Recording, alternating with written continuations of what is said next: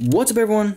This is All I Talk is Tech. If you're having issues with Apple Pay or double clicking the side button, or if you're not able to add a card to Apple Wallet, if you're having any issues with Apple Pay, I'll be showing you how to fix that in this video. So if you can't get it to click the side button for Apple Pay to show up, or if you want to use your iPhone at a card reader, maybe at a gas station or something, this is how to do it.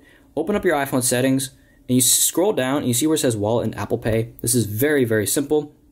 You want to have Apple Cash turned on, and you may notice that it says double click side button. If you have that turned off, then it won't work.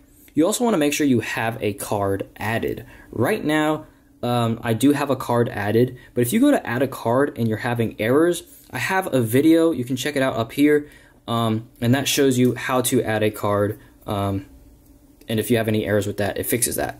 So you can see that now when I double click the side button, if I hold it up to any card reader, it scans Face ID.